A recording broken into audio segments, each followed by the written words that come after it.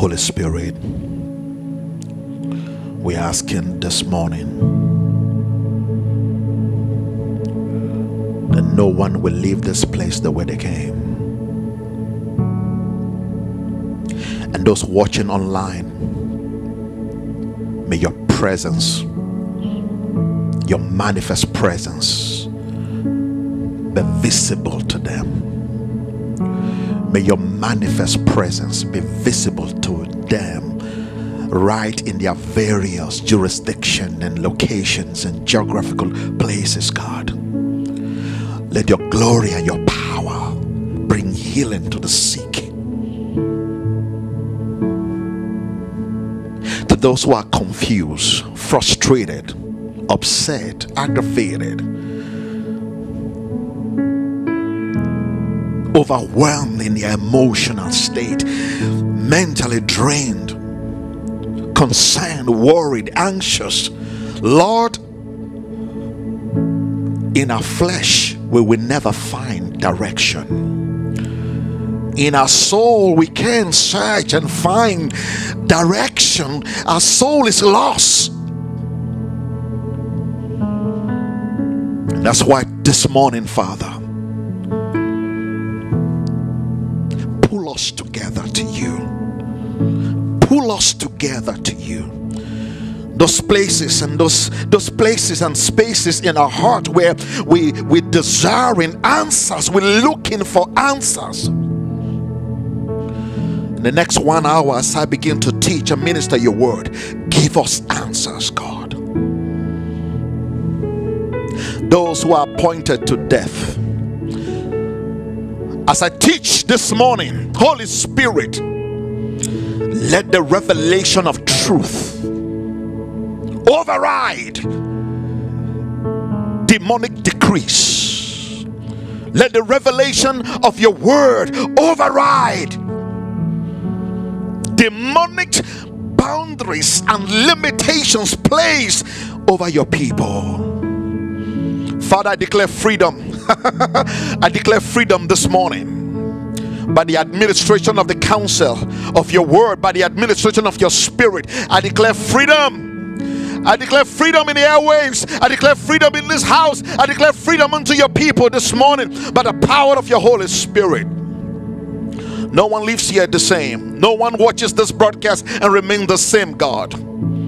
Father, we renounce religion, the fakery of religion, the falsehood of religion. We renounce and we denounce religiosity, legalism. We denounce it. We reject it. For this morning, we cry out for your spirit. Your spirit. Your spirit. We cry out for the move of your spirit. We cry out to you for a move of your spirit. A move of your spirit and not religion. Jesus, once again, breathe upon us. Lift those hands and tell him, Lord, breathe upon me this morning. Breathe upon me this morning, Holy Spirit. Breathe upon me this morning, Holy Spirit. Breathe upon me once again, Spirit of God, like you did on that day when the disciples of Jesus, when they were gathered up, you breathed upon them. Breathe upon us while they went hiding at the room, hiding. Lord, breathe upon us again. We ask you that you will breathe into the areas of our lives where there is barrenness, where we are lost, frustrated. Those places where religion has taken over the place of your glory. Breathe on us. Breathe upon this ground. Breathe upon this flesh. Breathe upon this tabernacle of clay. Breathe upon this flesh, this casket of clay. Breathe upon us once again and give us hope. Give us life. We join with the celestial entities. We co-join with them right now this morning in that holy traffic in the heavens.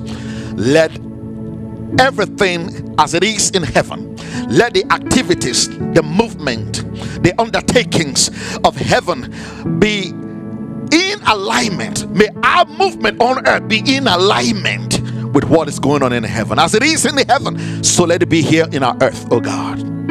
Father, we're asking, we're not even asking that you back us up. We're not asking that you back us up. We're asking you, oh God, that we'll be in sync, synchronized with the workings of your spirit, with the moving of your spirit. Synchronize us. Let heaven flow into us. Let the life of heaven, let the movement of heaven, let as it is in heaven, the enterprises taking place in heaven, let it be made manifest here on earth, in our earth tonight, this morning, God.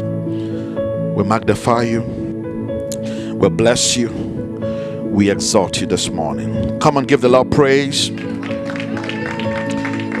Shout, give the Lord praise. Clap your hands, all you people. Hallelujah. Glory. Let's be seated. Let's be seated this morning. Welcome this morning to Kingdom Awakening International, the place where God is right now by his spirit. We are surrounded with a whole host of angelic beings. We are being surrounded this morning, and those who are with us are more than those who are not with us. Amen. The Bible says in the book of Hebrews, we have come to Mount Zion. We have come to the city of the living God. We have come to the company of innumerable angels. Innumerable. You can't count it. You can't count it. We've come into the assembly, the company of innumerable angels. Many of us don't understand that we are not just alone. We are never alone. Every time, that's what the scripture says, where 2 or 3 are gathered together in my name, I am there with them. Why? Because we have come where? Into the company of innumerable angels. That's what Jesus was telling them. He says, wherever you are gathered together in my name, I am there. And I'm not just the only one there. I come with my angelic beings. I come with the messengers, these illuminate beings from the corridors of the spirit. They come with me and they minister to you. It's not just me ministering to you. They take their position, they take their assigned position, and they minister to you. And that's why when we leave a service like this that is so anointed, our experiences are all unique and different. So different and unique. To some they come to that place of brokenness. To some they feel some fire. It all depends, because these are the workings and the undertakings of these illuminate technicians. These are spirit technicians. These are spirit architects. They come in to mold and build. They come in to build the house, this temple. They come in to build the house by the spirit. And that's why you come into a gathering like this. You come into a gathering like this, you probably are feeling sick. Maybe you're having a headache. You have some pain in your body, or you're suffering some kind of affliction. As we gather together, this spiritual medical technicians and architects, they step into the structures and the build up of your being. They go into your anatomy and they begin to realign and reconfigure things in your life. All of a sudden you feel free. All of a sudden you feel delivered. All of a sudden the pain you had before is gone. It is the working of the Spirit of God. I am there. Where 2 or 3. The number 2, 3 stands for witness. I put validity. I validate your coming together. I validate, I approve your gathering together. And I hear God say this morning, I have approved your gathering. He has approved our gathering this morning. Glory to God. It's not about crowd. It's not about crowd. It's about you being conscious of who is with us. Glory to God. It's about being conscious of who is with us. Glory to God. He is here. He is here. I remember in the 80s and the 90s, We used to sing a song by Candy Staton, and it says, Jesus is here right now. Do you know that song? I'm not asking this one's here, because, you know, old school. Jesus is here right now. He is here to meet your needs. And you know the song? Oh, that's the part we like. Oh, Jesus is here right now. Powerful song. We used to sing it those days. Those were the times. Those were the times when Christianity was so consecrated. No playing around. When you say church, people can't wait. Sunday is too far to wait. People are already knocking at the door. Do we have church today? Oh, bring back those days. Don't bring back the religion, but bring back those days. Glory to God. Jesus, he said it clearly in his word. If I be lifted up, I withdraw all men to myself, to myself, to myself, to myself. Where are we right now? We are right with him, to himself. We are with him as we exalt him, as we worship him, as we bless his holy name. Glory to the Father. Glory to the Father. How many of you have been following the prophetic flow? You've been following it. Some of you are not. If you haven't been following it, I don't know what else you are following. We need to investigate. Who is going to be my investigating officer to check when I come on live? They don't come, the people who don't come on, just send me their names or just write them. Let's use maybe Terry at the back. Yeah, Terry, just give me a list of faces you don't see. I'll pray over them after the broadcast. I'm just joking. Everybody say with me this morning, divine strategies for the next level. I hope you're not tired of this word, this phrase, next level, as yet, because you're going to be hearing it throughout the year. Prophet was saying, are you still doing next level? I said, what else are we going to do? We are on it. We're going to talk about it until we see it, until we walk in the reality of the next level. And many of you are already entering that place. You're already moving in that next level. We are stepping in. Some of you are already in the terrains of the next level. You're already experiencing it. You're already feeling something. You're already being shaken in your comfort zone, and something is shaking you in your comfort zone. All of a sudden you're feeling so dissatisfied with where you are. When the call for the next level comes, it comes with a feeling of dissatisfaction. The clarion call for the next level comes with a dissatisfaction. One. The number two, it also comes with a fresh hunger for something you cannot oftentimes place your finger on. You don't know what it is, but you just know there is more. There is more for you. There's more to this. The call, the sound, the alarm for the next level also comes with a feeling of terminating the current season or the current experience. It comes with that feeling of terminating. See, there is no germination without termination. If you must experience a germination of a new seed, of a new thing, of a new move of God, of a new thing in your life, you must embrace also the process of termination. Something must be terminated in order to experience a germination of something. Glory to God. When you plant a seed, when you put a seed on the ground, that seed, in order for that seed to germinate, it has to die. That process of death is termination of its original state. The original state must be terminated. Give me a bit of volume here.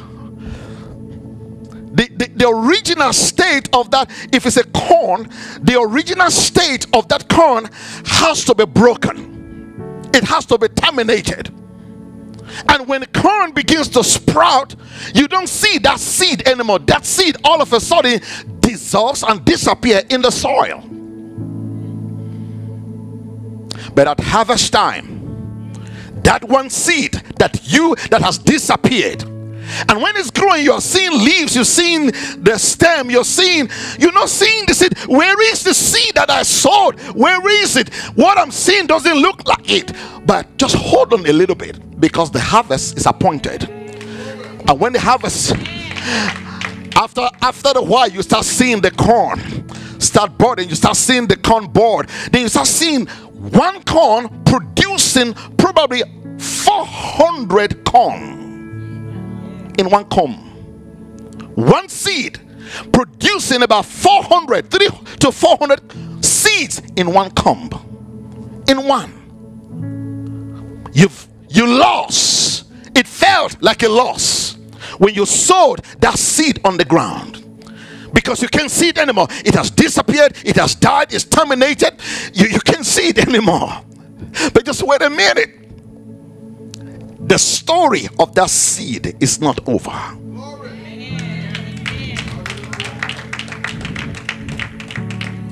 And sometimes, just because you don't see that seed, people will think you're going crazy.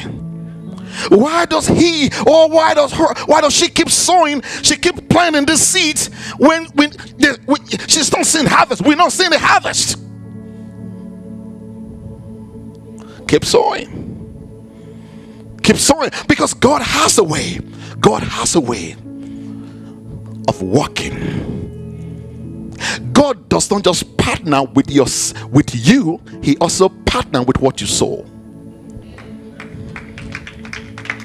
You say, Apostle, what are you talking about?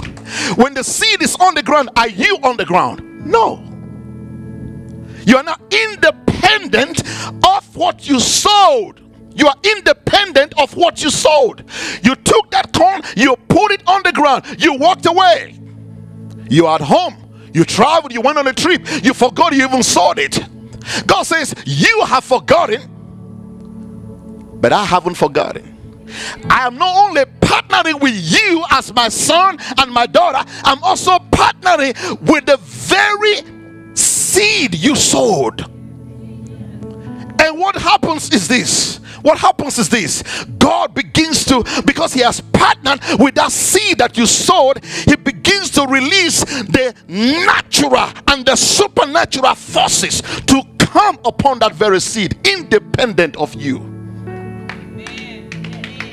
Independent of you. You forgot you sowed. You forgot you did that. God is no longer just dealing with you now. He's dealing with the seed. He has now covenanted himself with the seed, and he releases the rain to come on it. He releases the sunlight to come on it. He releases the heat to come on it. He even releases he releases certain moisture, the dews of heaven, to come upon that same ground. And all of this process is working together for the death. For the death of what you sowed. And after a while, after the process of death is concluded, the season of death has ended, then the season of life emerged. Weeping may endure. Weeping is not permitted to endure for more than a night. Weeping is not permitted to endure for more than a night.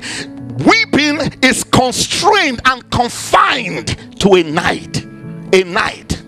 So you are going through something for 3 months. God says it's a night. You're going through that pain for 6 months. God says it's only a night. In the sight of God, in God's perspective, it's only a night. It's only a night. You say, I've been going through this for a while now. It's been 6 months. It's been 5 years. I've been going through it. The scripture says, a day. A day. Huh? A day in the sight of God is like what? 1,000 years. And 1,000 years is like a day. So you say, I've been going through this for 6 years. God says, it's only a night. It's only a night. It's only a night. And because in the sight of God it is only a night, that's why you've not been consumed with what you are going through. You're going through it, but outwardly you don't look like what you're going through. Because God is releasing everything to secure you, to protect you, because it's just a night. He makes the impact to feel like a night. It's longer in human senses, in human evaluation, it's longer than a night. In human senses, in human feeling, in your mental, state, it looks like it's more than a night. But God, in His infinite wisdom, will make it, we turn it around, we hold it in His hand, and make you feel the impact of a night as if it just happened. Joy comes in the morning. Have you seen a pregnant woman before?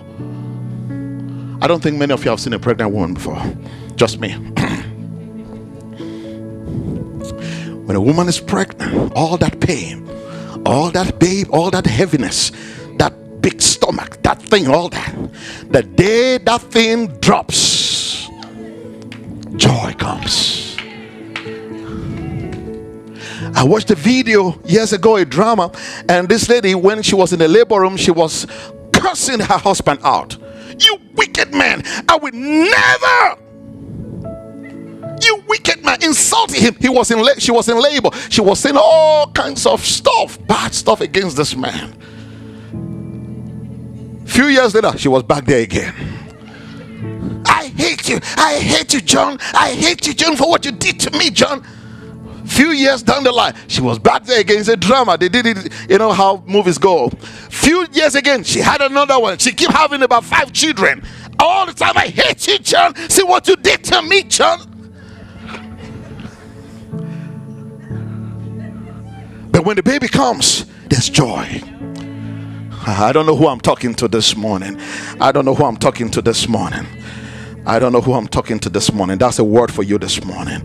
Give me Jeremiah chapter 18, because God wants to give us some powerful strategies that we need to engage to step to the next level. Amen. Because I believe that we are already stepping into something new. We're already stepping into something new. And let me say this to you. Something new, like I've done this series, I've been doing this series since the beginning of the year. It's different. There are different things. There are different. The definition for the next level is many things. It's many things. It's a whole lot. It's a whole lot. It means different things with every person. It means different things for every person. But one thing for sure is that the next level, it brings you, it refers to a higher or more advanced stage of something. A higher or more advanced stage of something, often involving greater complexity, greater skill or achievement. In terms of growth or development, it reaching the next level means pushing beyond the current limitations and striving for improvement and progress. It also refers to reaching a higher position or status in the spirit, in a particular field or endeavor. Ultimately, the next level is a way to change ourselves and to cause us to continue to grow and evolve to the version of God in you. Saints, many of us don't understand that there are versions in humanity. There are versions. There are versions. Today you are in this space, tomorrow you are not in that space. Our versions, human versions keep changing. It keeps changing. Today you love coffee, tomorrow you dislike coffee. You don't want to taste coffee. You don't want to even smell coffee around you. The next day, wow, I miss coffee. You're back to coffee again. There are several versions. At the several versions, as our taste buds changes, so our personalities and our state of being continue to evolve. It keeps evolving. And that's why God says the next level is no longer going to be the ever-changing version of you. It's going to be the version of God in you. The next level is God revealing his version, his nature, his life, his character in you. And when you come to that place where God has now clothed you or endorsed you, or the word is clothed. You've been clothed with this version of God. When you come to that place, your thoughts are now the same with God's thoughts. Your ways are now equal with the ways of God. You now come to that place of being in sync with the movement of God. What God is doing is what you are doing. What God is saying is what you are saying. What God is thinking is what you are thinking. Don't think I'm just preaching. These are possibilities. These are possibilities. Question: how did Peter know that Jesus is the Christ? How did Peter? Now you got to first of all understand the cultural space, the cultural understanding of the Jews, the cultural and the historic state of the Jews. The Jews are looking for a physical Messiah who will be a politician, who will fight the government of Rome, because they are under this government of Rome that is wicked. They make them pay so much taxes. They put so much limitations and burden on them. And so they're waiting for a Messiah who will come fight the Roman Empire, who will come fight the Roman system and give them freedom to be who they are as God's people, God's nation. So Jesus came, and all he was doing is talking about love your neighbor. Love your who? Love your neighbor as yourself. If someone slaps you on this side of your face, turn the what? The law says. The law contradicts what you are saying. What are you talking about? The law says an eye for an eye, a tooth for a tooth. You are coming here and you are telling us you want someone slap you on your left side, turn your right cheek. What are you talking about? They disliked him. They didn't want to listen to all that. Holy Spirit, thank you once again. You've done it. They didn't want to listen to all of that. They didn't want to listen to all of that. Then Peter or Jesus was asking them, what do men? Because Jesus knows what people are thinking.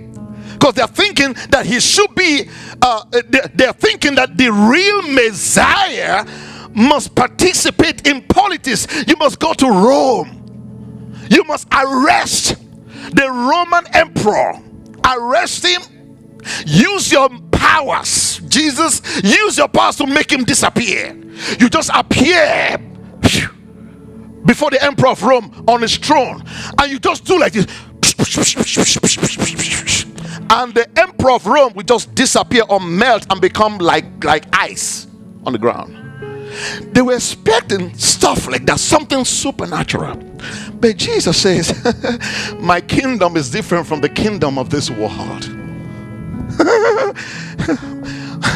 When they hit you, don't hit them back. That's what the law says. I tell you, forgive them. when someone offend you, forgive them. He's coming with peace, talking about peace and all this stuff. And these guys were upset. Sometimes they want to stone him for what he's saying. In the midst of all of that understanding, in the midst of all that persuasion of the Judaistic law, the laws of Moses, Peter knew that. Peter, having that mindset of the law, the laws of Moses, the law of retaliation, retaliate, fight those who fight against you, contend with those who contend against you. Jesus says, who do men say that I am? They were all saying all kinds of things. Oh, you're like a Jeremiah, so you're like Elijah, you are like this, you are like this person, you are like that prophet, you are like all that this other prophet. They were making all their guesses.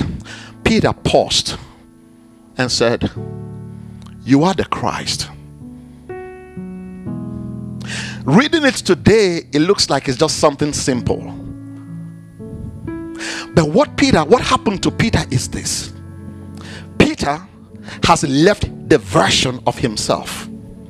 He moved away from the version of the law. He moved away from the historic and the cultural persuasions of the nation of Israel, of Israel. He moved away from all the limitations and provisions of the laws of Moses, and he presented himself. His mind was locked. His mind was locked at that moment with the conversation of heaven. Here on earth, he's here on earth, right? Here on earth, in the presence of Jesus, he was caught up, if you could use the word rapture. He was raptured in the spirit, and he heard the conversation about who Christ is. And then he standing right in the presence of Jesus. Now, another thing you need to understand, that the man Jesus standing in the presence of Peter and the disciples, that's the man Jesus. That's the man Jesus. But the Christ is in the spirit. There are two dimensions now. There is Jesus, and then there is the Christ. So Peter is standing before Jesus, but Peter left Jesus, refused to identify with Jesus at that moment, because if he was to identify with Jesus right at that moment, he would say, you are a prophet, one of the prophet, like they all say. But Peter moved away, tuned himself away from that physical version of Jesus, and tuned into the dimension of the Christos, which is Christ, in the spirit. And when he went in there, he had divine encounters with angelic beings. He met with all the prophets right there, stepping in the spirit. He met with all the prophets, and he began to scan in the heavens. Peter began to scan. The anointing, the spirit of Peter began to scan the heavens to see who or where the Messiah is. He checked the whole realms of the spirit, and he couldn't find that Messiah. Then he came back to the earth realm and said, yeah, is the Messiah. You are the Messiah. You are the Christ that has been sent from heaven to the earth as Messiah. You are the anointed one. You are the Christ. And Jesus smiled at that moment, and he said, Peter, you caught it. You caught it, but you didn't catch it with the version of yourself. As Peter, you won't know it. But as Peter, who is in Christ, you caught it. As Peter, who stepped from the natural realm into the spiritual realm, you caught it. So at that moment, Peter was in sync with the conversations, with the activities, with the business, with the economy of heaven right at that moment. And he spoke from that place. And Jesus said, my Father who is in where? Heaven revealed it to you. my Father. He could have said, my Father revealed it to you. He emphasized the location of his Father, because it is only in the location of his Father you can have access to such data. Those data is hidden from eyesight, from the eyes of men, from the wisdom of men. It's only locked away. It's only locked away in the vault of the Father, in the vault of the Spirit. That's where it's locked. And that's why Jesus says, you crack the code. You crack the code, Peter. Bad boy, you cracked the code. You had access to break through the seals of heaven and to know things that has been hidden from man for 1,000 years. Flesh and blood cannot access this data. Flesh and blood cannot access this kind of truth. It's too weighty, it's too powerful, it's too deep. It's not meant for flesh, it's not meant for blood, it's meant for spirits. It's meant for spirits. Saints of God, the Bible describes us as sons of God. Only sons of God have access to this revelation. Sons of God who have the DNA of heaven, not the DNA of earth. They are incorrupted in their spirit, yet they are physically present here, but their spirit comes from the heavens. Not church folks. Not church folks. No, it's not church now. It's not church now. It's not church now. It's not church. It's men who walk by the Spirit, men who walk in the mover, who walk with the Spirit. How? These are dimensions. So I tell you this, we can be here on earth and walk with the divine. We can walk with the divine. Shane will call me and tell me challenges at his workplace, how they are aggravating him, trying to make him upset and all of that. I said, Shane, let Shane die. Don't respond as Shane, respond as a spirit. And when people offend you, let the spirit respond.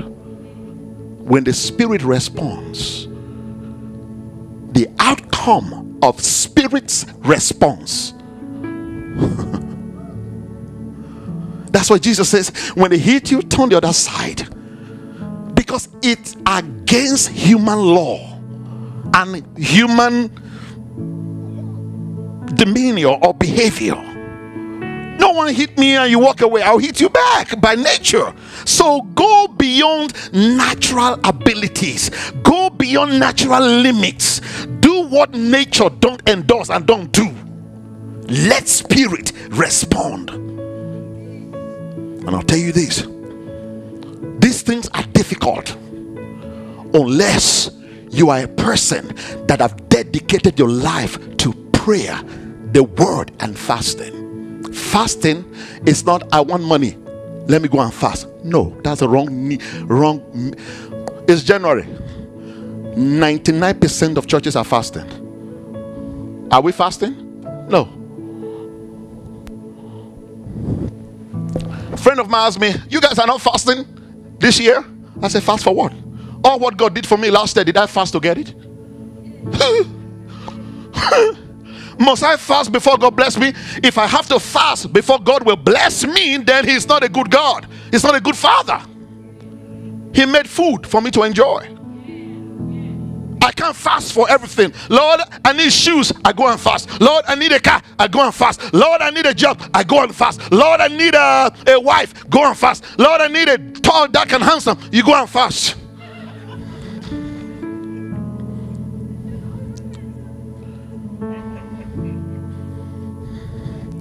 This year, God will give single ladies tall, dark, and handsome in this church. This is the third time I'm talking about this. Let me move from that topic. But watch this. But watch this. Don't get me wrong. Fasting is great, but you be led to fast. There's the aspect of fasting where you are led to fast, and then there's the aspect of fasting where you decide to fast based on your state of being. You become so carnal, you become so fleshy, you just so, you're not connecting with the spirit. Declare a fast by yourself. Go into a fast, and that's not the time to say, Lord, I need a house, I needed this, I needed that. It's not about a need. It's not about a need at this time. It's about destroying, subduing your flesh, so that your spirit man will be alive and be in sync with the movement of heaven. Then you will be able to have sharp discernment. And once you have the outcome or the blessing, the benefit of a sharp discernment is that you will always have or be where God wants you to be. Your choices will be right, your decisions will be right, you will do things right when you have spiritual discernment. You won't have demons to be fighting, because by default you are in sync, you are walking in discernment. So the things you do are things approved by heaven, so there's no demon fighting you in that. When you start seeing yourself fighting demons all the time, demons are fighting you all the time, it means something is not connecting. There is the signal, your spiritual signals and heaven with heaven is not in sync. And that's when you need to go on a fast. When you're not picking up the signals of heaven, that's when you need to go on a fast, to bow your flesh, to kill your flesh, to subdue your flesh, so that your spirit man will be sharpened, so that you can have access to the conversations of heaven. You can know the mind of God. Fast to know the mind of God, and not just to receive from God. Now, if you know the mind of God, it's easy to live, right? It's easy to live. When you know the mind of God and you are walking in the mind of God, there are no mistakes, there are no second guessing. That is resolved, that's taken care of. So there are two types, two dimensions to fasting rather. There's the fasting being inspired by the Spirit, and then there's the fasting of choice. The fasting of choice. What we did in December at the close of the year 2023 was a fast driven by the Spirit, so that we align ourselves. In the course of the year, take moments, fast and pray and seek the face of the Lord, so that your spirit man will be aligned with heaven. This is what we call authentic Christianity, authentic life of Christ. We call it the ascended life of Christ.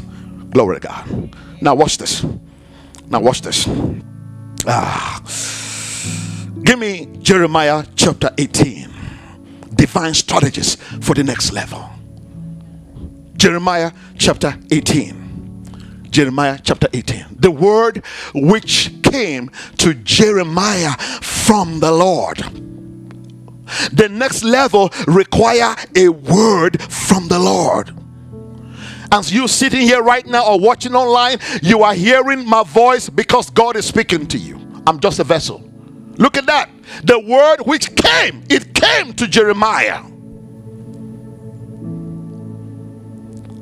Now, for the word of God to come to you, you must be well positioned. You must be well positioned. If you're in a busy place, God can speak to you, because there'll be a discordant of sounds, of sound, different sound clashing, whatever that is. all kinds of sounds. That's why I'm very careful who I listen to on the internet. You go online, there are several people preaching the word of God, but not all you should listen to. Feel free to ask me, who should I listen to? Or if you're listening to someone, let me know and say, Apostle, what do you think about this person? I'll tell you. Some of you have done that before, and I'll tell you the truth. I'll say, oh, this one, that's good, go for that one. That is what it means to have a leader over you, to have a spiritual father over you, to guide you. It's not control, it's guidance, so that there will be growth in your life. But those who are in the flesh, they'll call it control.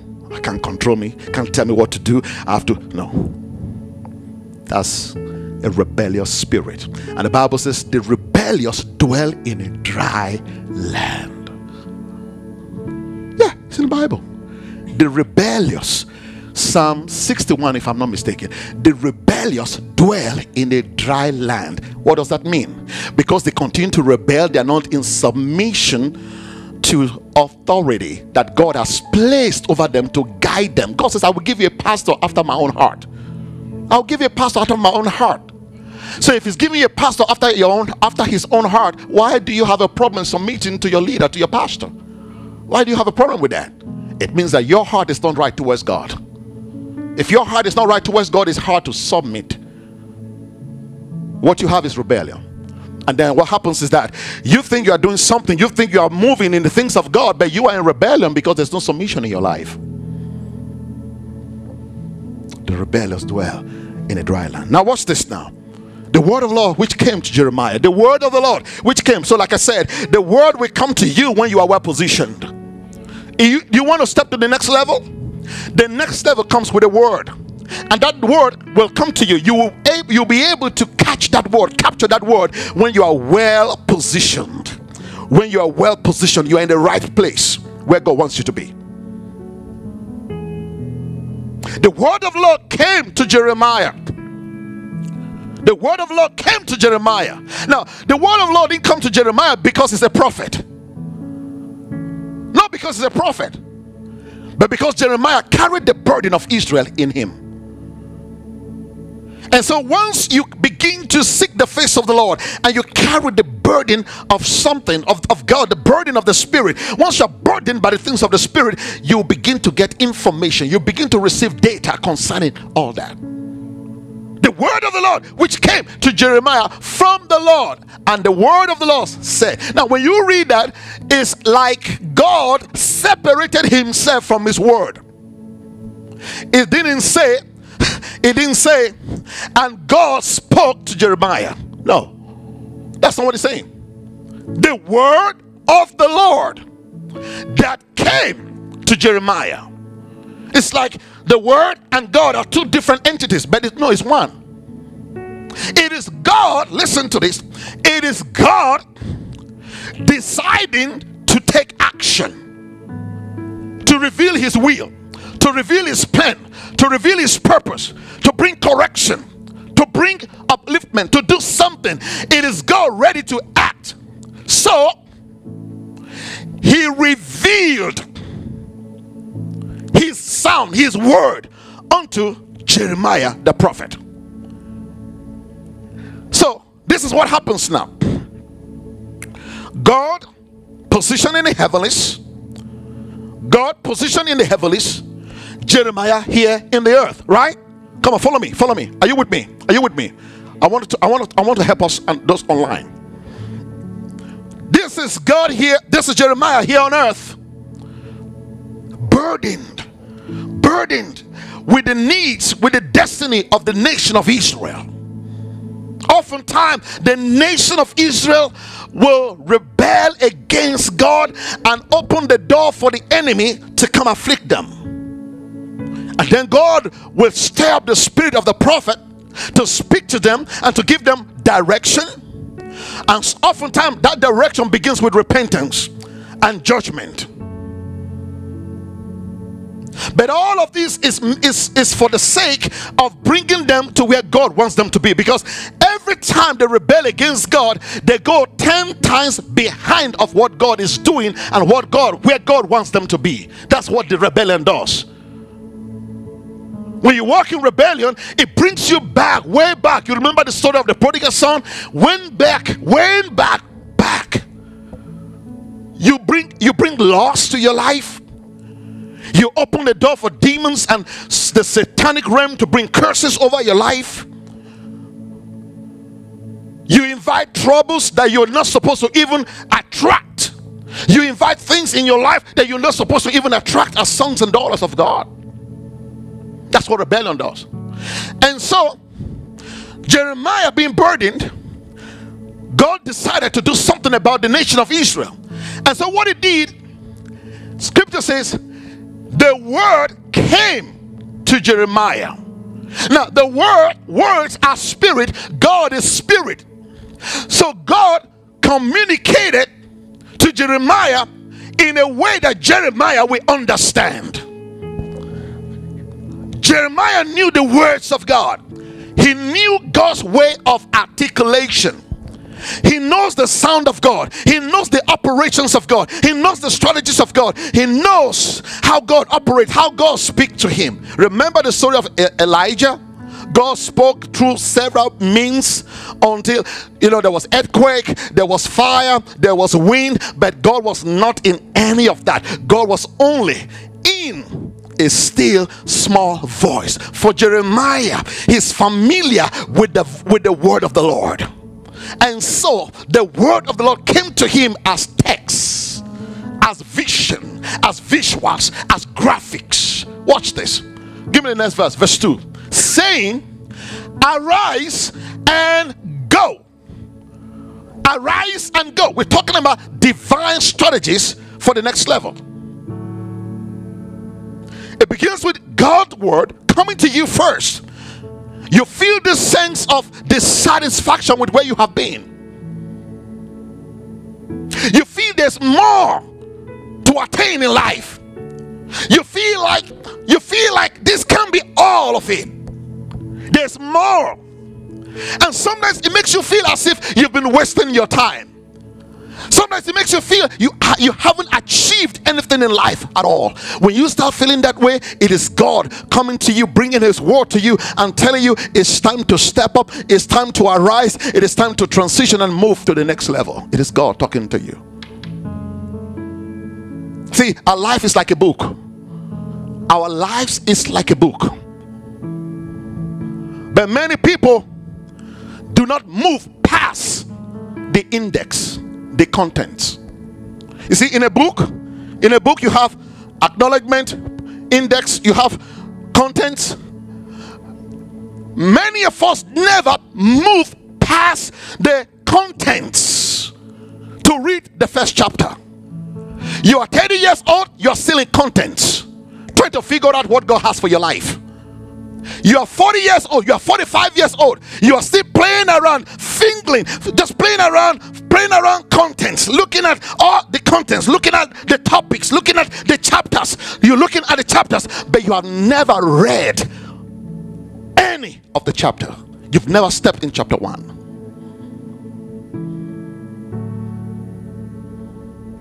And then there are those who will reach chapter 1 and get all excited and think they've read the whole chapter, and they begin to move as if they've read the whole chapter. When you are giving them counsel, when you say a word, they say 10. When you tell them what to do, they'll do. They don't want to listen to you because they have read chapter 1 and they got so excited with chapter 1 and they are stuck in chapter 1, but they don't know that there are further information and data that is in chapter 2, chapter 3, that will truly shoot them to the next level. They haven't reached there. They get excited. And then there's a category of people who will skip chapter 1, chapter 2 because they feel it's boring, and move to the last chapter, and they get excited at the last chapter. But then there are information in chapter 1, in chapter 2, and in chapter 3. You've gone way ahead of God and his plan for your life, and that's why you don't have the stamina to face life when life happens to you, because you missed the chapters. God is calling us to arise and walk with him. Walk with him. Walk with him. Not behind him, not ahead of him. Walk with him. Enoch walked with God. And he was not what? Not poor, I know. Not broke, not sick. He was taken to the realms of the spirit. caught up into dimensions that human eye cannot access. Enoch. We're called to walk side by side with him. We are called to move side by side with him. We are called to be in sync with the movings of God, with the walkings of God, with the talkings and the movings of God. That's what we are called to. God said to Jeremiah, I'm ready to take my nation, my people, to the next level. Arise, go down to the potter's house. Certain information cannot be released to you until you are in the right location.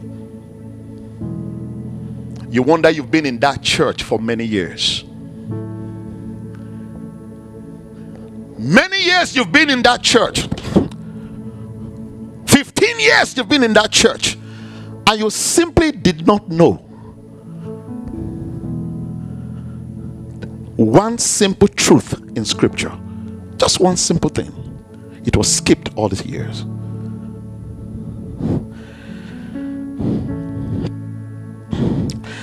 I was having a talk the other day. Let me not just mention his name. So we're going to pray. He's probably watching. So we're going to pray while we're going to have that talk. So I closed my eyes and I was praying, and his eyes were open. So when I opened my eyes, I saw his eyes were open. I said, why didn't you close your eyes? I closed my eyes and I was praying. Were you staring at me?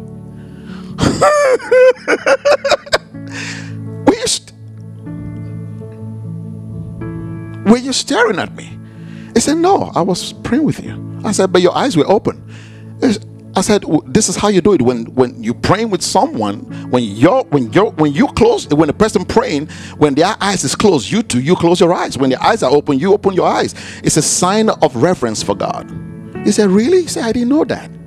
Huh? You didn't? So for about 10-15 minutes, I was teaching on prayer. We've not even got into the subject of our meeting. Something so basic, you don't know it. Now, I don't blame him, because that's where he's at. You can be in a place and you don't know truth. And that's why if you are in a ministry that the word is not taught, if you're in a ministry and all they teach or all they preach is testimonies and just make fun and just tell you motivational stuff, God is about to do this, God is about to bless you, and they talk about haters and all of this kind of stuff, please, you are in the wrong location. They are denying you of some truth that you should know. You are being deprived of the richness of the word of God.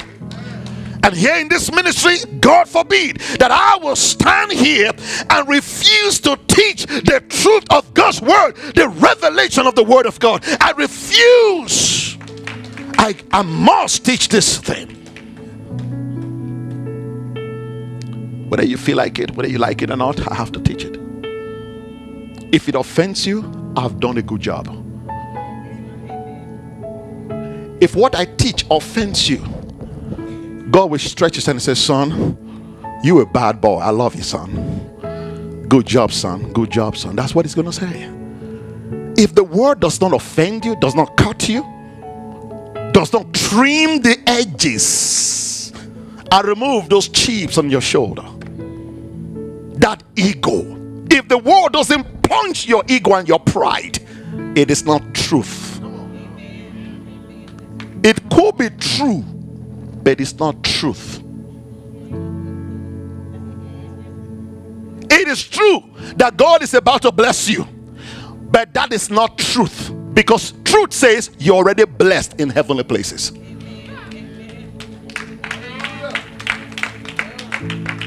There's a difference between truth. So many people talk about true things. They say the true things, they say the right words, but they are not righteous words. Truth is spirit. The words I speak to you, they are spirit and they are life. When truth comes, it will bring your spirit back to life. When truth comes, it will shape you, it will shake you, it will structure you. When truth, Jesus says, when the Spirit of truth comes, he will teach you all things.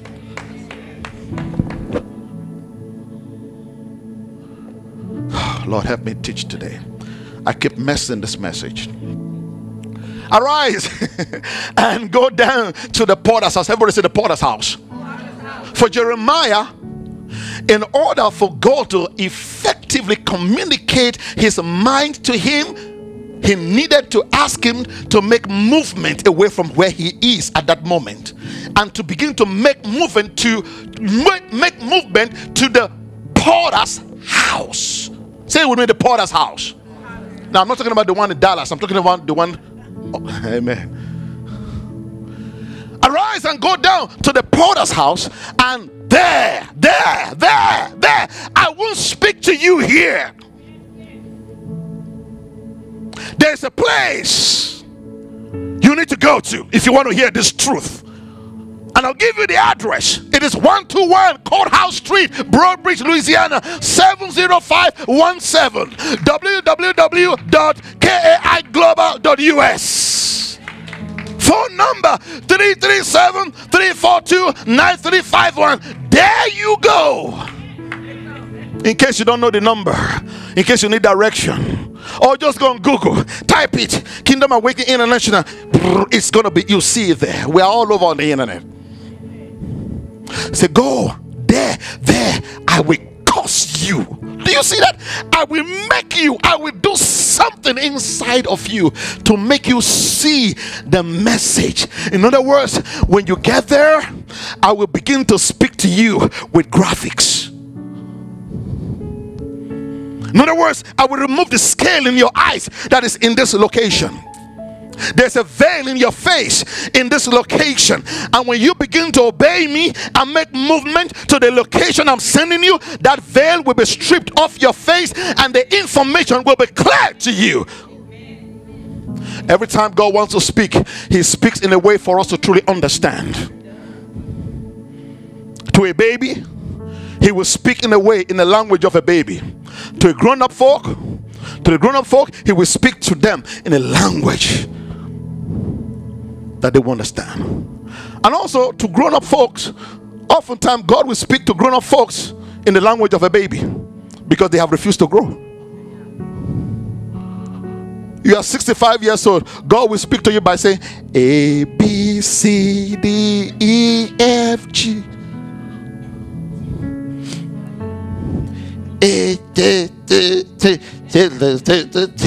You are 65 years old.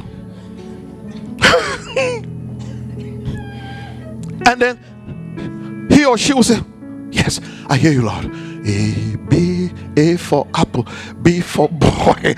So God, what are you saying? I should go buy apples from the store? Because people refuse to grow. You're 65, but you act like 6. It's so easy to see that. It's so easy to tell. You see grown-up folks acting like babies, acting like children, throwing tantrums all over. These are apple children. These are apples. A, B, C, A, B, C, D. Alphabet mindset. There. Everyone said there. Say it again. Say there. There I will cause you to hear my words. Where you are now, you can't hear it. I gotta move your location. I gotta move your physical location and your spiritual location. Many of you are stuck in physical locations that block spiritual revelation. Folks are stuck in locations that blocks spiritual information. They can't hear, they can't see. Why? Their location has blocked their view.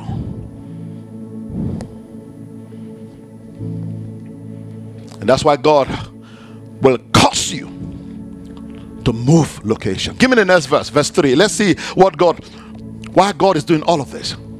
What? Okay. That clock is deceiving me. We have to change that. Then I went. Everybody say, then I went. Then I went. May you go when God sends you. May you go when God sends you. When God calls you to move, may you move. See, that's the problem. God is saying it's time to move. It's time to go where you can hear my word, where I can cause you to hear my word, where I can cause you to hear this truth, where I can cause you to hear this information. But you listen to what other people are saying to you about the place. You listen to what people are saying. You say you want to go to that church, you want to go to that African guy's church, you want to go there. The devil is a liar, because he wants to rob you of the right information that will make you move to your next level. He's holding you back. See, oh, glory to God. Let me tell you this. When God let me put it this way. Let me put it this way. The devil cannot make you do anything. The devil cannot make you do anything. What he does is this: he seduces you by giving you information. And once you receive the seduction of your spirit, of your soul, first is your soul, which is your senses, your five senses. Once you are seduced by the devil, by the enemy in your soul sends that data, that information to your spirit, for your spirit to vet it. Now, if your spirit doesn't have biceps like the one I have,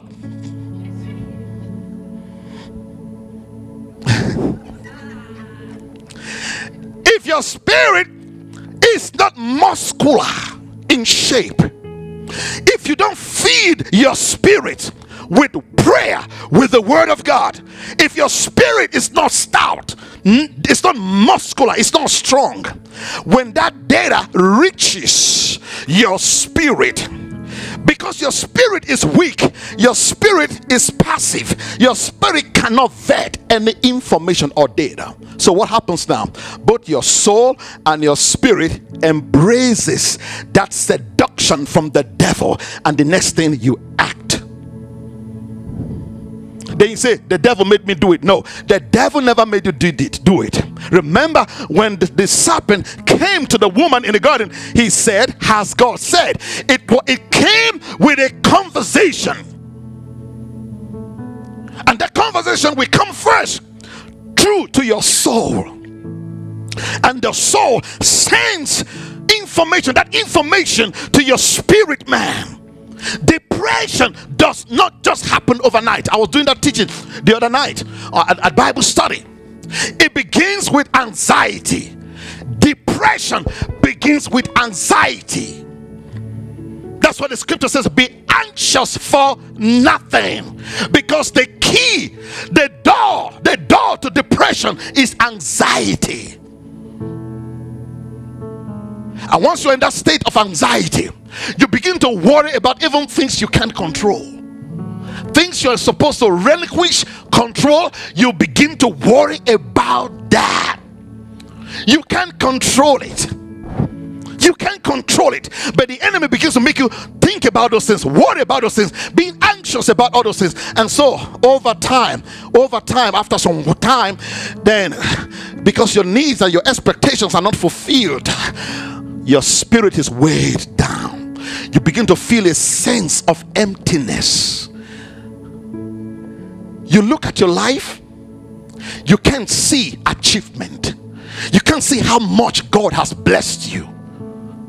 You are worrying about what you don't have yet.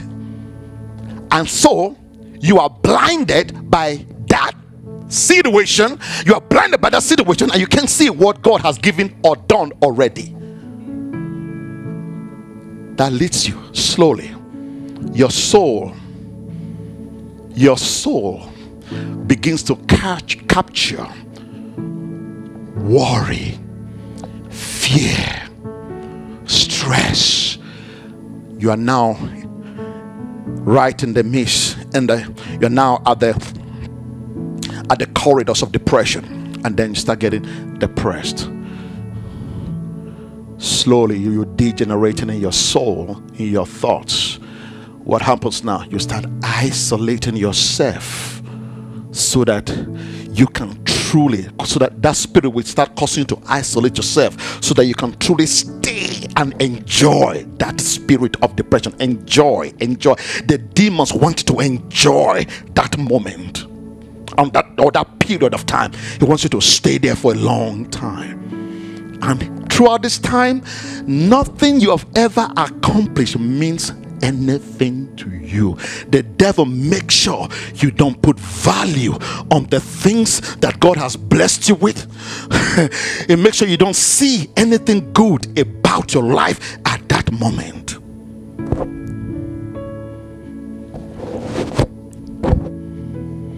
If your spirit is not built, it's so easy. It's so easy. It's so easy. I don't know where I was. Where was I?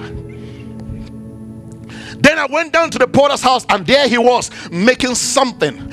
Say with me, God is making something. God is making something in my life. God is doing something in my life. I didn't hear you. Shout it again. God. Jump to your feet and shout it. God is doing something in my life. God is doing something in my life. Maybe see it. I know you felt that. Then I went down to the potter's house, and there he was making something at the wheel. God will bring you to a location so that you can begin to hear him clearly in that place. Watch this. Give me the next verse. At the wheel. Somebody say at the wheel. Ooh, God loves wheels. When you read the book of Ezekiel talks a lot about the wheels. Some people think angels are always having wings and flying. Some angels are wheels with eyes, no wings. Some people think when angels want to appear, they are somewhere in the skies, beyond the skies. They'll just fly.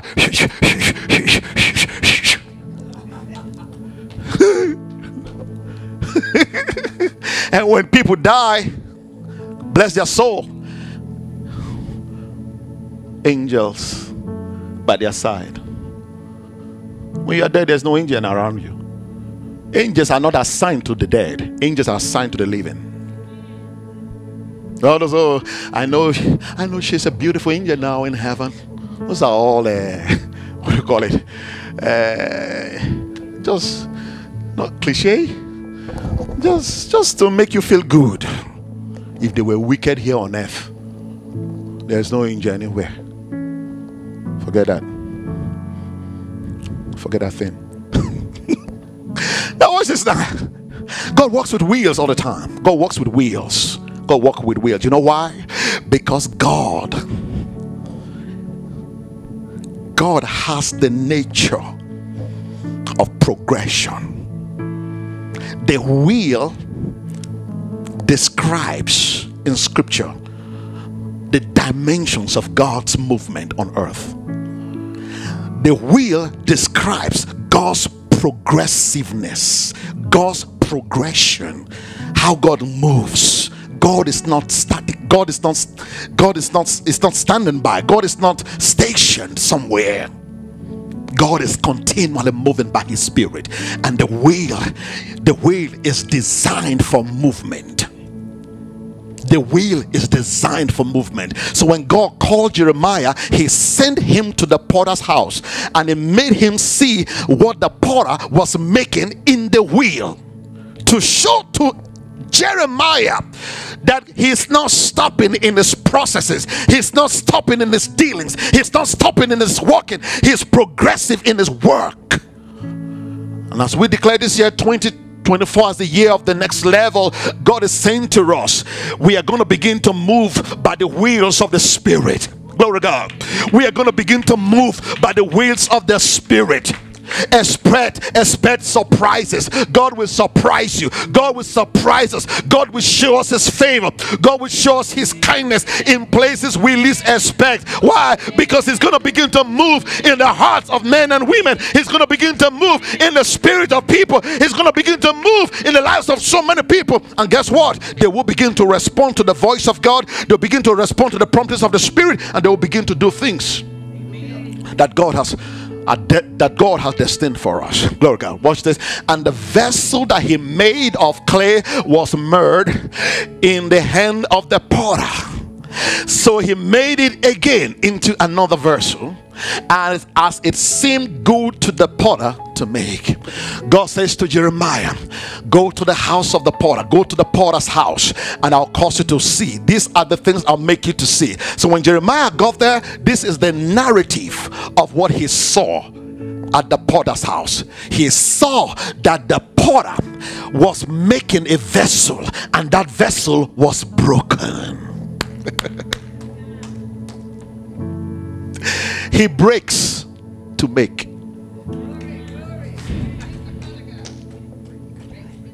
He breaks to make.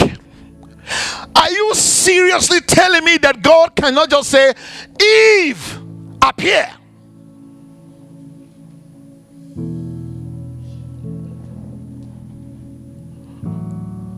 Sean, come help me here. The woman was made from where? From the Adam. From the rib of man, from the rib of Adam. Right? So the God who said, let there be light, cannot say, Eve, come alive. Let there be Eve. Why didn't he do that? Why didn't he say, let there be Eve? Just like he said, let there be light. But what did he do? He took the man. You look like Adam, though. I was there that day when God was making Eve. The scripture tells us, out of the rib of Adam, out of the rib is on your side, because the woman is supposed to be by your side. Out of the side, the woman shouldn't be behind you, and it shouldn't be in front of you. You're not a woman, sorry. No, I'm just making an example. You know, these days, you know, we got to clarify that. I was telling Pastor Betty yesterday that the greatest weapon the enemy is using in this day to destroy the world is the spirit of perversion. That's a teaching for another day. So he cut him to take the rib out. Thank you. He cut him to take the rib out, and the process of cutting him, he broke him. He broke him. He cut him. He took from to make for. He will take from to make for. He will break to make. Your next level could just be breaking. God will begin to break you. God will begin to humble you. God will begin to strip things out of your life. And others are celebrating testimony, having testimonies, testifying of things that is happening in their lives. But you are going through a season of breaking, and you say, this can't be the next level. Who told you it's not the next level? Don't you realize, in order for God to make for you, he has to break you?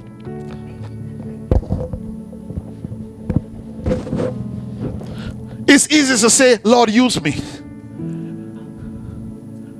Lord, use me. Lord, use me. Lord, use me. Really?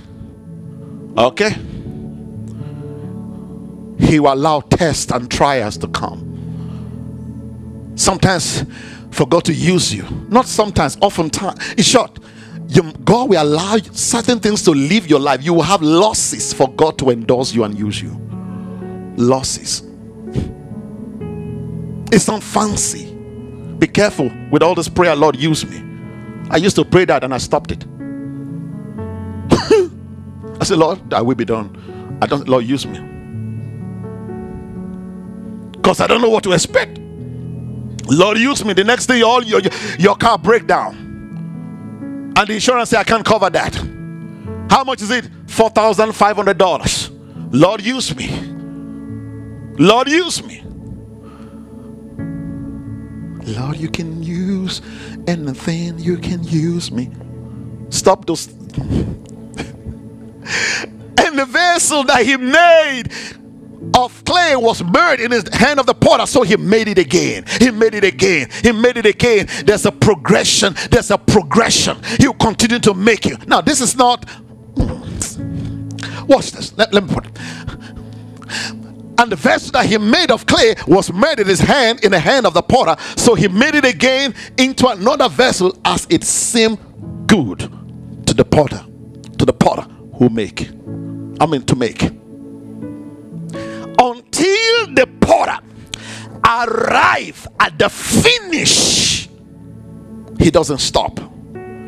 God, now give me the next verse. Let's see this. Let's see the reason God is saying all of this. Then the word of the Lord came to me, saying, see, the word came to him again. Now it's in the place now. God has now revealed to him the truth of what he wants to communicate. Then he now moves it to the next level now by saying, now you've seen this thing that I wanted you to see. You've seen this image. You've seen this whole thing playing out in your eyes. Now this is the reason why I have brought you to this place to see this. Next verse, verse 6. Then he said, O house of Israel, can I not do with you as this potter, says the Lord? Look, as the clay is in the potter's hand, so are you in my hand, O house of Israel.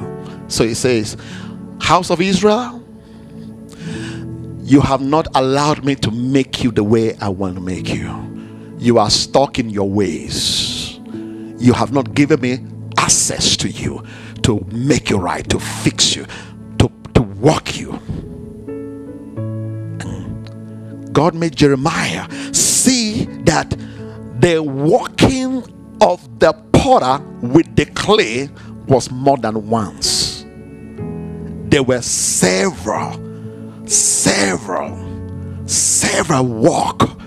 He will design it, he will break it. Something is wrong, he will fix it, he will correct it. He keeps making it and making it and making it until, go back to verse 5 or 4. This is where God is taking us. Okay, yes, verse 4. And the vessel that he made of clay was made in the hand of the potter. That is not the next level. The finished place is not that, but that's the process to the next level. The process is always not perfect. He makes all things what? Beautiful in his time. So before he gets you to that place, this is what goes on. And the vessel that he made of clay was made in the hand of the potter. It's made. It's not perfect. It's not perfect. Saints of God, are you ready? Are you ready for this process? Are you ready for this operations of God? Are you ready for this? When God brings you to the operating theater, when he brings you to the theater room, and then he begins to cut you, he begins to break you, he begins to take things out of your life, and you begin to feel the pain, because when God is doing these things, he doesn't give you epidural. It doesn't give you what's that? Anesthesia. It doesn't give you anesthesia. It doesn't inoculate you so that you don't feel the pain. It is the pain that produces what he wants in you. The pain, the hurt, the disadvantage situation that it seemed like, it is that ingredient he's looking for to shape you, so that you don't depend on yourself or on anything else. You now come to the place where you depend totally on God. When God strips you of everything, you have nothing left except your spirit. You're just you. What is left? Nothing. No money in the account. You're financially drained. You're struggling financially. You don't have this, you don't have that. You're struggling to even take care of your children, your grandchildren. You can't even do things that you need to do on a normal day. He's stripping you of all of that. He's stripping you of all of that. It's easy to say, devil, I bind you. It's easy to think it's the devil. No, it is this work that God is doing in your life, because he doesn't want you to come to the place where you depend on your job as your source of living. Do you know the children of Israel never worked a day in their lives when they left Egypt? They never worked, but God fed them. God fed them. God clothed them. The Bible says even their shoes did not wear out on their feet in 40 years of their journey in the wilderness. Their shoes, you go wear one shoe for 40 years. What will be left in that shoe is the lace. Not even the lace, all the lace is the plastic, that ties the end of the lace that will left. 40 years their shoes didn't wear out. God even took it to the next level by causing manna, what they don't know, to fall from the skies, to fall from heaven, to feed them. God was just simply trying to tell them, my people, my sons and my daughters, you got to trust me. You got to depend on me. You got to see me as your only source. That even in the wilderness, even in the desert, I will still provide for you. I will still take care of you. I'm fully aware of your needs, and I am your provider. I will provide for you. And so God will come to you and then strip you of everything, so that you stop depending on your ability.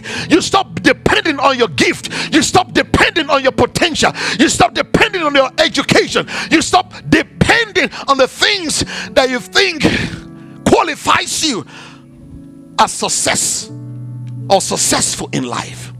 You take all of that out. Look at that. And the vessel that he made clay was made in the hand of the potter. So he made it again into another vessel. Another vessel. It is that vessel. Everybody say with me, another vessel. The next level requires you to become a different version of yourself. You lose the version of yourself as you know it, and you are made into the version that God has crafted in his hand. Until you get there, you can embrace the next level.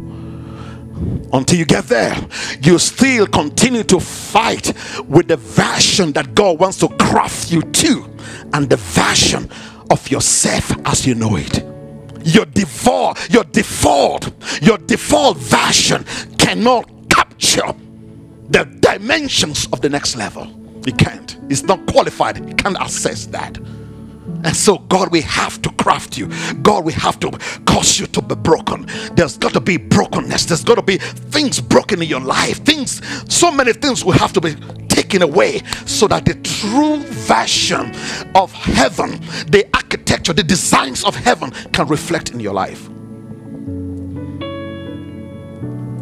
As it seemed, give me the Benhail E version of the Good News Bible. Let's see what it says in verse 4. Whenever a piece of pottery turned out imperfect, he would take the clay and make it into something else. That's why they won't notice you when God is done with you. They won't notice you when God is done with you. On another person, you become a different vessel, a different person altogether. They'll look at you. What is that you?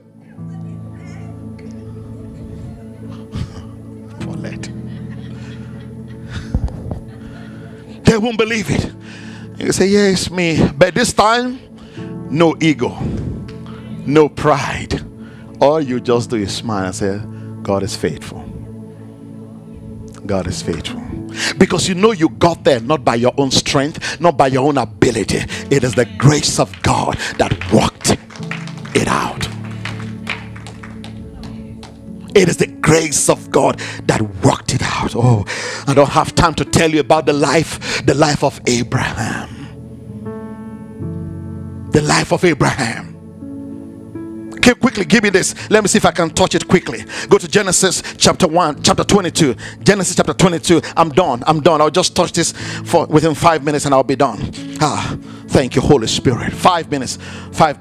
Now it came to pass. No, Genesis chapter 22. Genesis chapter 22. And give me the King James, New King James. Chapter 22 and verse 1. We're going to rush it. Because there's something I want to show you in there. But the strategies, the workings of God towards the next level. Now it came to pass after these things, that God tested, not tempted, tested Abraham and said to him, Abraham, and he said, here I am. Next verse. I'm not gonna be wasting time. I'm going straight in. Then he said, take now your son, your only son Isaac. Abraham had many sons? 2 at that time. Ishmael was the first, and then Isaac. God said to him, look at it again. Take now your son. That's the first thing Abraham heard. And Abraham was so excited. Abraham was cool with it. Until he heard the next verse, the next line. Your son Isaac. I've waited 90 years plus for this. He heard first. You see the comma. I know the original writings, there were no punctuations, there were no commas and full stop. On the original scroll that was reading, none of that. There were no chapters, there were no verses. It's just a whole thing. The scriptures were now broken down like this for us to consume and understand. He said, take now your son, your only son Isaac, whom you what? Whom you what? Ooh. God loves what you love.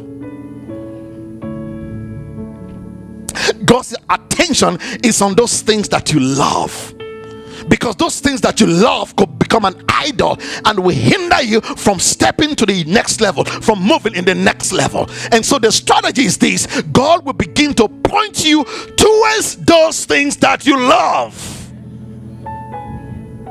God's attention is on those things that you love, and you know what it is. You know those things that you love. Some are not good. Those things that you love, the attention of God will come upon those things when He wants to transition you and move you to the next level. It says, whom you love, and go to the land of Moriah. That word, that name Moriah means teacher. And offer him there as what? Burnt offering. What you love, let it die. Kill, make a burnt offering of that thing that you love. Burn it with fire. Offer him there as a burnt offering on one of those on one of the mountains of which I shall tell you. God says, the mountain, I'm not showing you, I'm not giving you the map, but just keep going. When you get there, I'll show you where it is. When God wants to take you to the next level, oftentimes He won't give you specifics. He'll just say, just keep going, just obey, just obey, just keep going, just keep doing it.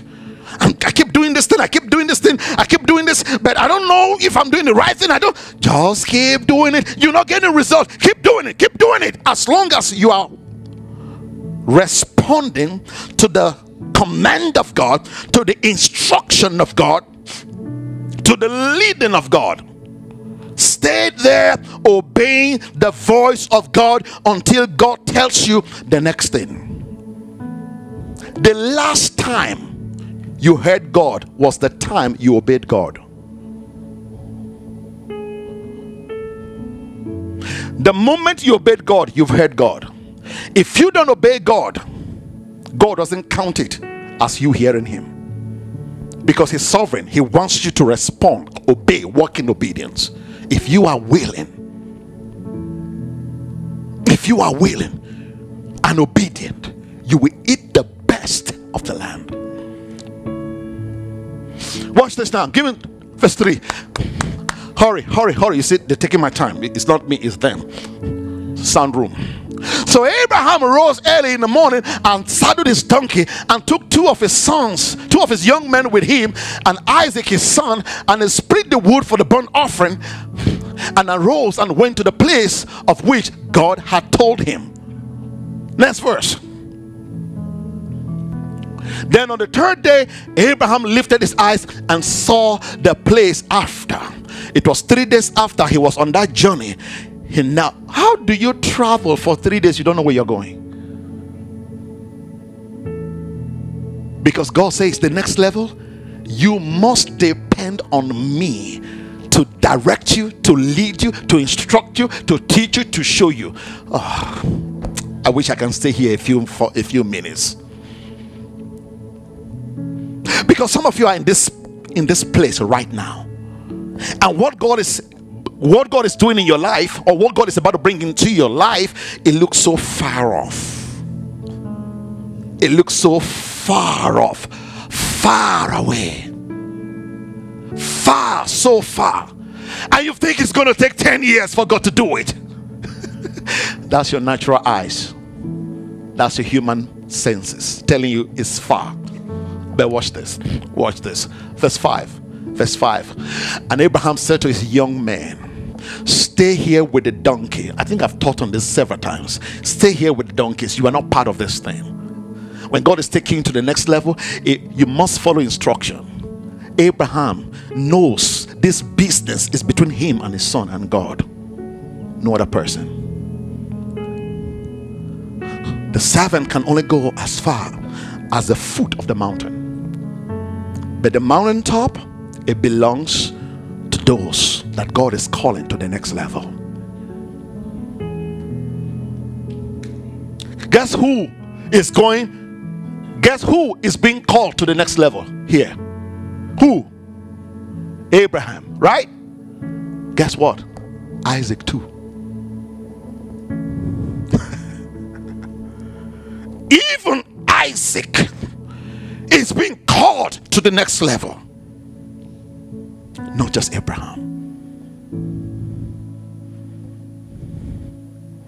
Watch this. Stay here with the donkeys, or the donkey, and the lad and I will go where? Yonder. Go up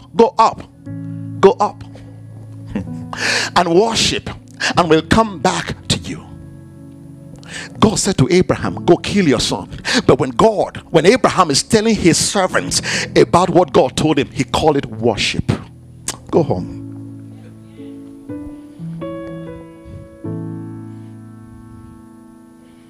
Look at what Abraham is calling worship. That's to tell you the depth of worship that is in the heart of Abraham. Not music. We mistake music as the only source of worship. But a heart that is sold out to God, a heart that is sold out to God and willing to go where God is going, willing to walk in obedience, willing to walk in the will of God, that is true worship, not just music. God said, kill your son. Kill your son. Take your son to the mountaintop and go kill him. Offer him as a sacrifice to me. Abraham knew exactly what God was telling him to do, because among the Orientals, the culture, the practices in the land of Haran, where Abraham dwelled at that time, most of the gods and deities that the heathen worship, the deities request. They also request them to offer their children, especially their sons. Because sons, when you talk about sons, you're talking about generations, because they carry the seed. So the deities will request them to offer their sons. So when Abraham heard the voice of God, as a matter of fact, God spoke to Abraham in a manner that he understands. He knows how the heathen gods do it. So he knows fully well that this is God speaking. But he doesn't know the full intention of God.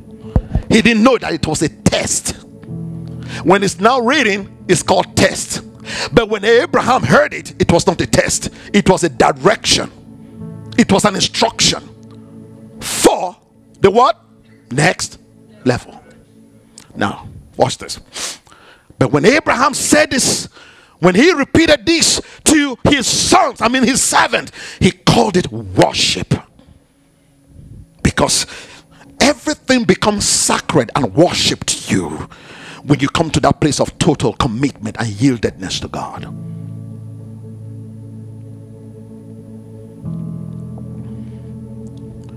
And it says we will come back. Did you hear that?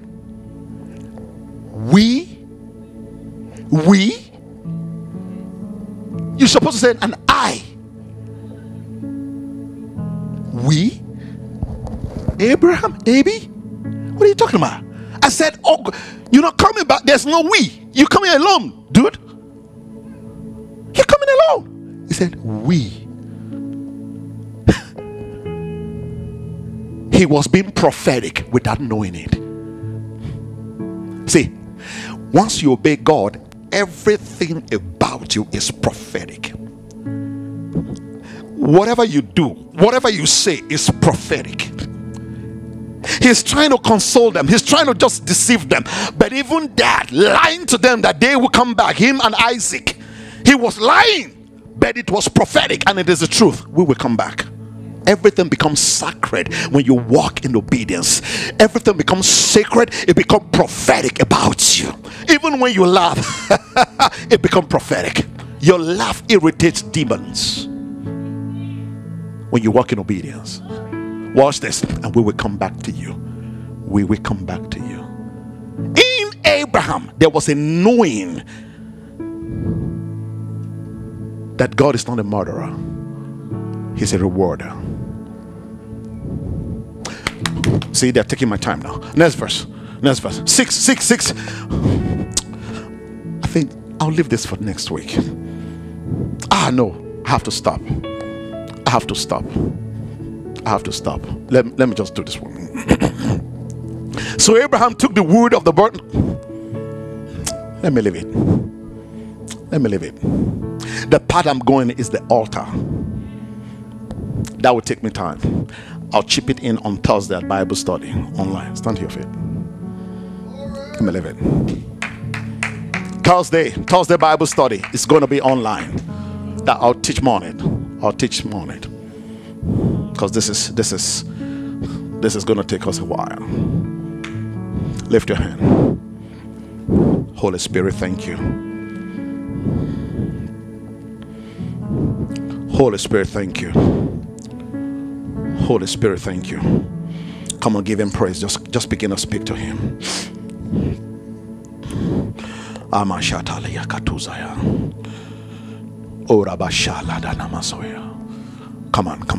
saints. Yes. Holy Spirit, thank you. Come on, pray in the Spirit. Pray in the Spirit. Oh, Ramama Yanama Serin. Oh, Lanana Mashatalia Dabasodaba. Orada Satamani Kaduza Gras de Lele Mosha. Erada Sutalada Sana Makatazide Brenoko Sotos. Shalamadosaya. Some people are going through stuff. There are some of you watching right now, you're going through stuff. God says, I'm speaking to you. And I'm drawing my attention to you. God says the things that you love might be a limitation, a hindrance to you stepping to your next level. You got to let them go. You got to offer them as a burnt sacrifice unto me, says God. And then I will work a work in you. Many people are still where they are in the place where they can't see what is God saying, what God is doing, because your location is wrong. Your location is wrong. Ask God to begin to move you, to begin to lead you by his Spirit. Saints, this is not a year that we have to joke with. This is not a year that we have to joke with. We have to follow through this year intentionally, because there's so much ahead of us this year, 2024.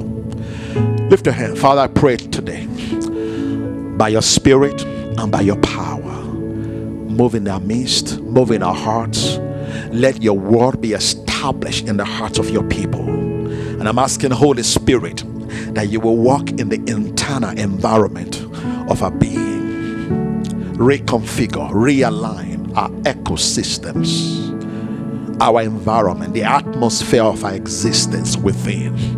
Move us from where we have been to where we should be and we ought to be, the place that you've designed and destined for us to be. Father, I pray if there's anyone this morning, God, that is going through things they don't understand, give them understanding, give them clarity through the admonishment, the administration of your word. Spirit of God, may yokes be destroyed, may strongholds be broken, may curses be reversed, may your blessings be provoked in the life of your people. I'm asking today, Holy Spirit, do a new thing in the lives of your people. Do a radical surgery in the hearts of your people. Align them, God. Work in us. Work in us, Holy Spirit. Work in us, Holy Spirit. And may your name be glorified now and forever, God. Sadabriana Messiah.